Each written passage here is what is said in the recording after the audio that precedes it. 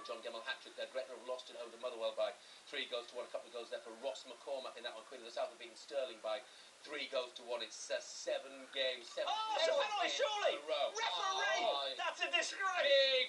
Big shout in front of the Kop at Anfield. A penalty shout for Barnsley, Matt. Oh my God, Martin Atkinson, you bowled him. That was a penalty all day long. Brian Howard's got himself in a good position. He's shot. He's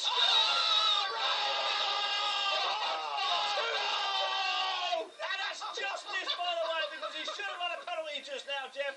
The referee bowled it in front of the Kop, but he's got possession again, 25 yards out. Great left foot. I told you he had a great left foot before the show. And he struck it with his left foot. Chelsea Touchy's been beaten at his near post.